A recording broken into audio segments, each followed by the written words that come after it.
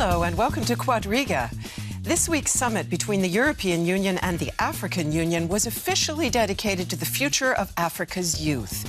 But it's the troubling present that was largely in the spotlight. Catalyzing that focus once again, images of suffering and despair like that of the would-be migrants from sub-Saharan Africa who land in detention camps in Libya, where they're mistreated, abused, even sold into slavery. Those images reinforce the pressure on European politicians to stem both the flow of migrants and their suffering. Pressure that has severely tested even the indomitable Angela Merkel. She sees a common interest on both sides. Can Europe and Africa truly work together to give young Africans a future on their own continent? Are they not only neighbors, but truly equal partners? That's the question we want to pose today on Quadriga. And here are the guests who will answer it. It's a pleasure to welcome Christine Mhundwa. She is a business journalist whose reporting focuses on Southern Africa. She says Africa is changing rapidly, but much of the way the West approaches the continent is still caught up in the old ways. And it's a pleasure to welcome Thorsten Benner. He's co-founder and director of the Global Public Policy Institute here in Berlin. He says more development in African states will, in the short and medium term, likely increase migration flows to Europe. And finally, very glad to have Kiflemariam Gebrewold with us once again. He worked for 20 years in the field of development and now covers security and development policy as a freelance journalist. He says African presidents are being misused as bouncers for the EU for the sake of keeping migrants out of Europe. They are ready to sell their heart and soul. Partnership becomes a permanent pain for Africa. Let me start out by asking you, Christine, whether you think a summit like the one that the AU and the EU have just held really can make an authentic difference. Can it break through those old ways that you mentioned in your opening statement to really deliver a more equal, truly fundamental partnership for change? You know, Melinda, I'm skeptical. As much as a lot of people my age back on the continent, we've talked about these summits and the fact that the average young person on the continent doesn't even know that such a summit is taking place. If these people are meeting about young people aren't even aware about that. Just how much change can they really be hoping to bring to young people without the engagement of the young people? By and large, as I say, Africans aren't even aware of these talk shops, so to say. Thorsten Benner, if I take a look at actually all three of those opening statements that I just read off, I'd have to conclude that the common thread in all of them is a sense that, if anything, European-African relations may take a turn, not for the better, but for the worse. I think that's up to all the decision makers to decide that. I think we're not headed for an equal partnership because European countries and African countries are not equals. African countries are also vastly different. What does Ghana presently have in common with South Sudan, for example? But I think if we're respectful and if Europeans approach this clearly explaining their interests vis-à-vis Africa, much rather than talking about Africa as a basket case or a charity case, but much rather we have an interest in economic development, that's good for our business. We have an interest in migration control because we have problem at home with right-wing populism. And then you can approach this in a respectful way, but based on then arguing out your interests, and I think that would be a sound approach going forward. There was a lot of stress amongst the European politicians meeting at the summit that they see common interests on both sides. Would you agree with that? Where do you see truly common interests? Yeah. Well, that is, I think, the certain flair which President Macron always tries to show us. The common interests are that we are two continents that are historically bound together, that we have a very close relationship, whether we like it or not, that it is the continent that is in proximity to Europe. So, and Europe needs a lot of agricultural, mineral and other raw materials from Africa. There is no doubt about it. These colonial business lines are there and will continue to be there. So I think the real clue is whether these head of states are in a position to transform this into some sort of partnership. The methods they're using, the posture they're making, the language they're using is not convincing. Yeah. Christine Mhundwa, speaking of not convincing, you come from Zimbabwe. Your country has had an octogenarian leader until just recently when Mr. Mugabe was removed from power. But you have a population with an immense youth bulge, like many African countries. Europe, on the other hand, has a rapidly aging population and a very big demographic problem. That seems like it could be the basis for a fruitful partnership. But is it actually on the radar screen? It is, and I've spoken to a lot of young Africans who are aware of that. Young Zimbabweans, young South Africans are reported much in Southern Africa who are aware of what's going on and the demographic that's taking place here in Europe and aspire to get educated and come to Europe to fill those gaps, so to say. So yes, in many ways it is a partnership can be reached there. But I think by and large what young Africans are appealing to is to say, see us as equal partners. We're tired of the sort of cosmetic rhetoric, oh, we're here to help you. The reality is we can both give something. We've talked about the resources, for example, the skills that are on the African continent. You're talking about Zimbabwe, that's a very educated country with the highest literacy rate on the continent. So at some point, young Africans are demanding, not just from the West, by the way, even from their leaders. Part of the reason why Robert Mugabe fell out with a lot of young Zimbabweans was they looked at him as somebody who was old school in thinking. Robert Mugabe thought if you gave somebody land and they could be a peasant farmer and they could, be a subsistence farmer, for example, look after, grow potatoes and tomatoes and feed the family at night, that he has done his job. But young people said, no, we want to hold iPhones. We want to drive a Mercedes-Benz, for example. And so they're out of touch, by and large. So we're sitting with young people on the continent who feel that their leaders don't understand them, but who also feel like they're being talked down to by the Western world. Thorsten Benner, something that often strikes me when I'm in Africa is an asymmetry of, you might call it, information. We've just heard Christine Mhundwa telling us young Africans are very well aware of the demographics in Europe. But we in Europe tend to have a pretty one-dimensional view of Africa. When we talk about these negative images of Africa as a continent of hunger, of despair, of migration, are we in the media partly responsible for the fact that that the story is so perhaps one-dimensional? I think hunger and disaster always sells. Misery is what kind of glues people to the screen. But I think in the media you should have more interviews with entrepreneurs from Africa who are building up businesses, for example, or entrepreneurs from Europe that are investing in Africa, because that would kind of even out the picture a little bit. Of course, there are basket cases, and I do think we need to do reporting on South Sudan, the horrible conditions there, or on the conditions in Libya, because otherwise there's no pressure for change on these. But at the same time, we also need to do reporting on industrial parks that are being built in Ghana. So I think that will then help a more nuanced and informed view on Africa in the West, in Europe. Those negative images that I mentioned were certainly very much on display in the run-up to the AU-EU summit after CNN broadcast footage of what appears to be a slavery auction in Libya. Libya has become the jumping-off point for desperate people seeking to migrate to Europe, and that is putting pressure on European leaders. European leaders, in turn, are pressuring their African counterparts to stop the migrants before they reach Libya. Let's take a look. A blurry photo is all David Bengwa has left. His friend died of thirst when they tried to cross the Sahara to Libya. 90% of all refugees from West Africa risk their lives using this route through Niger. My friend, we came in the same area in Sierra Leone, died in my hand. So that's not really easy. Now, David's in a detention camp in Niger, like tens of thousands of other refugees. Niger's government set up the camps under pressure and with support from the European Union. Mali, Chad, Mauritania, and Burkina Faso have also been called upon to keep the refugees in Africa and stop the gangs of traffickers, if necessary, by force of arms.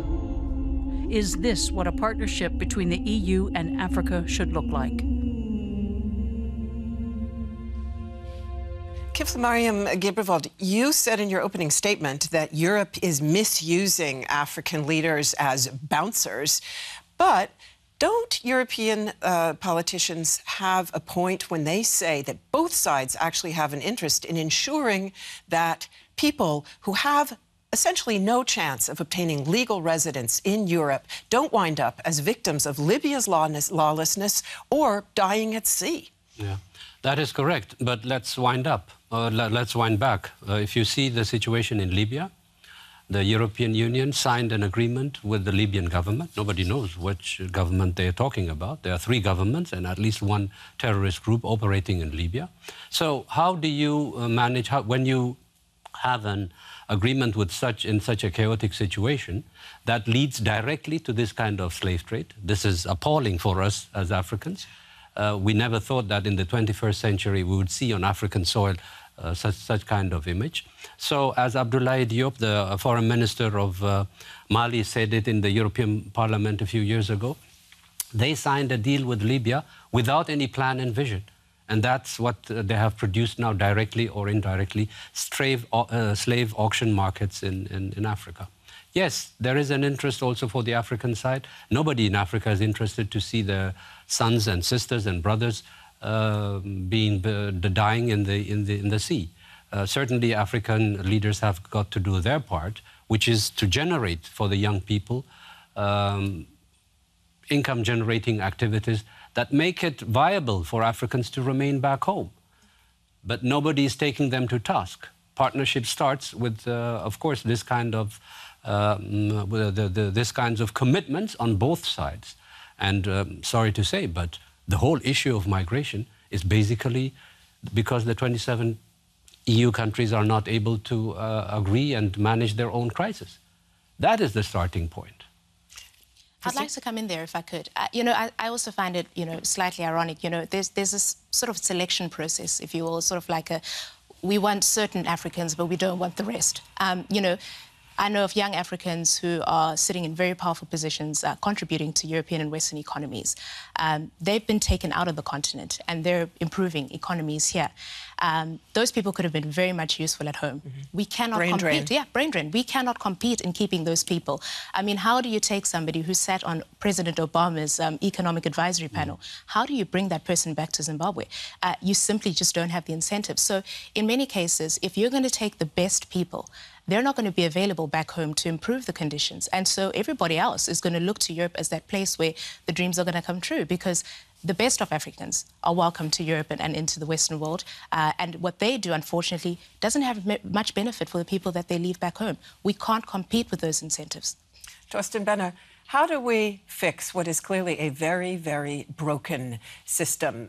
We're hearing essentially here that the whole concept of the kind of immigration laws that German politicians now say Germany must adopt would suck out even more talent from Africa and leave those with few prospects behind. I think, first of all, we need to fix the horrible situation that we have in Libya. And yesterday, Mr. Macron and Mrs. Merkel, together with some African leaders, outlined a plan to do that. Maybe it will work. It says the Libyan authorities, and I know it's sketchy, there are many governments and many militias operating, they give unfettered access to all international organizations and humanitarians to these camps.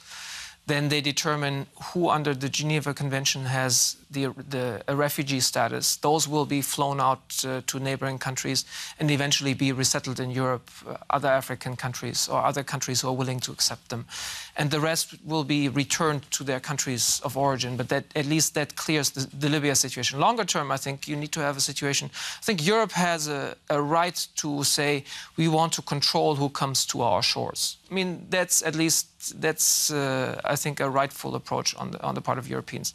So you need to open up legal migration, both for refugees that are being directly resettled and also for workers coming. And you're very right, this shouldn't lead to brain drain. That's why there are ideas that should be low-skilled, actually, workers who come and being trained, partly also as circular migration, that they then can go back to African countries. So the ideas are there, whether it will work, whether those slated for circular migration will actually want to go back later on. You cannot force them to, it's very hard to force individuals then to go back. But I think the ideas are on the table, and leaders are mindful of the fact that we shouldn't be encouraging brain drain recklessly, but how it will work in the end, that's still fairly unclear. Let me come back to one point that we saw in that short report just now, Kiflemariam Gebrewold, namely the idea of other camps, detention areas, if you want to call them that, centers, migration centers, whatever euphemism you use. The idea has been something that President Macron of France strongly espouses. But is there any reason to believe that these other centers would work any better than the holding camps in Libya? Libya is particularly lawless, but is this aspect of the plan that Thorsten has just outlined, do you think, really likely to function? I doubt it, but at least the situation would be somewhat better compared to Libya, because at least you would deal with one government. A government that has also a track record, like in Niger, where you can find some kind of authority, and it's not a failed state as such, even though they have their internal problems. And nevertheless, taking this kind of measures is what Europe is now doing is actually always trying to enforce through coercion. We have this plan for Africa, we have Marshall Plan, we have Africa Initiative, we have Compact for Africa. It's a confusion. Even the bureaucrats in Berlin don't know who's talking about which plan. So it's a massive scale, on a massive scale, they're trying to push something within a few years just to satisfy their own clientele in Europe. Don't we also, Christine Mhundwa, have a certain short-term, long-term discrepancy here? Europe perceives itself, at least, as having a very severe short-term political problem with migration and is seeking, also at this summit that has just been held, to address it in part with measures that take a long time to work, namely development aid and education. Yeah. And that's the immediate problem. If you educate somebody, but the country does not have the correct infrastructure for them to build a business, for example, they're not going to be able to use that education on the continent. And you're quite right. Some of these plans really are going to take a long time. And people are looking at their immediate situation. I'm a young African sitting in Nigeria. I have no job prospects now.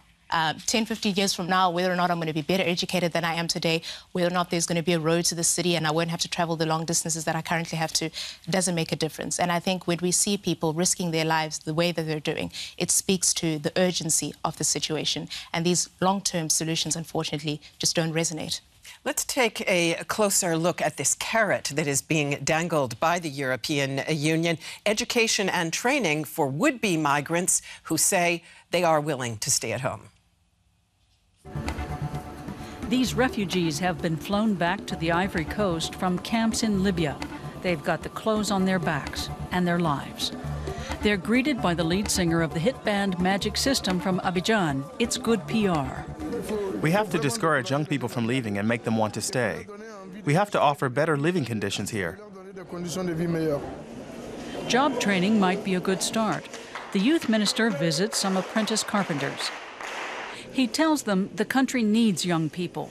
However, at the end of the tunnel, after this training, there is no follow-up guidance or support. We just don't finish what we've started. To become self-sufficient and give young people prospects for a future in Africa, the training center director says they need loans and investors, not handouts, helping young Africans to help themselves. Is that a solution? Kiflemariam Gebrewold, what do you think? Can such programs work even if the follow-up is spotty and the prospects for truly good employment are pretty thin? Yeah. Well, I think generally, I have never seen a country that has been developed through development aid. Hence, it has to come from inside. Nevertheless, at least these kind of schemes guarantee, up to a certain extent, that people can stay at home, not only when they have income-generating activities, but also a market outlet and a political system that allows them to flourish in their own system. And that is, I think, the key issue. Now we're talking about 40 billion investment is the European Union is planning. These are gigantic figures. Most likely they're doing it in the back head because the Chinese are already on the continent and rolling up. That is one other issue. Without conditions. Yes. And the second is, whatever one might say about the Chinese, I have my problems with them, but at least what we can see with them is that they are talking on equal terms and that there are certain things that Africans can push through. Nevertheless, it does not allow the African states to simply neglect their continent, cash the money, and then don't do anything. So good governance is a central issue, but good governance has to be claimed from both sides. Two aspects to that. First of all, the development assistance piece. Christine Mhundwa, I wrote my PhD quite a long time ago on development assistance projects that were essentially trying and failing to anticipate market needs and were embedded in macroeconomic frameworks that were completely dysfunctional. That was quite a while ago. Would you say things are any better now? No, and I think, you know, a lot of people will tell you on the continent, oh, you know, we don't like the word aid, you know, we're not sitting here with begging bowls, for example. But, you know, I'm sitting and I'm saying, if I'm getting a scholarship, for example, to study and it's coming through a development, that's not really my concern. Aid in itself, I think we've seen, is not working effectively the way it should be. But I want to talk about, put aid aside and, for instance, talk about the fact that are we having the conversation about what's happening when multinationals are evading taxes to the point that those amounts far exceed what comes in via aid. That's the money that's supposed to go into developing our continent. And then we then talk about aid and the fact that Europeans need to give us aid, and we talk about 40 billion rand figures, dollar figures, for example. But in actual fact, we need to have a conversation about money that's being siphoned out of the country. And of course, we've got capital centres like London who facilitate tax havens to help multinationals steal money that's supposed to develop the continent. So I think that's also a conversation worth having. Just briefly, if you would, because governance was mentioned, you come from Zimbabwe. Certainly, you've had decades of experience with bad governance. Can African civil society partner with Europe in a way that can truly effectively fight that kind of corruption and mismanagement? Briefly. Yes and no. Yes and no. Yes and no. And I say that because when we talk about, you know, with our governments, I think we can safely say that a lot of our politicians are compromised in many ways. Partnerships with civil society has to be the way forward, is how a lot of us see things. But the way that that is approached is crucial. So, Thorsten, several open issues there. First of all, international approaches to tax reform, to close exactly those kind of opportunities for money laundering that feed corruption. Point number one. Point number two, areas where partnership could work on governance issues. Lots of lip service is paid to governance. It's got a whole sustainable development goal of its own. But where do European and other development partners have real leverage to influence governance? I think I would say what Christine said, like fair tax regimes, also making sure that African kleptocratic elites have a much harder time hiding their assets in Western financial systems. Fair trade deals, oftentimes the trade deals we currently have with African countries are not on advantageous terms for many of these countries and don't necessarily encourage development. And then good governance, yes, but also be aware of our limitations. We cannot force it upon rulers there if they don't adopt it themselves. But whenever we do kind of resource investments and so on, that there's more transparency, that's for sure. But I would go away a little bit from the development logic more to an investment logic. And that's what I think also these 40 billion you mentioned, that's the idea of the European Union. There's also there's many of these plans that, for example, the Germans under the G20 presidency, they were all about encouraging investment of Western companies in Africa. And if that's done on fair terms, and if that investment actually increases, I think there's more of a chance that that will actually aid development later on than many of the development cooperation schemes that are currently being rolled out. Kiflemariam, lots of lip service is also paid to investment and the need to get the private sector involved. What holds investment back, and where are there areas there for partnering, perhaps, to create a more effective investment climate? Yeah. I think, first of all, too late, too little. They should have come investing in Africa many years ago, like other people and other countries have done. Meaning China? And India. Secondly, it's good that a number of, very few, but some African leaders and business people have now started to invest into their continent. And for example, Nigerian millionaires who are paying $100 million US dollars for the next 10 years for African startups, and it's working and it's operational. And I think those kinds of perspectives are good. Investment is better than the aid.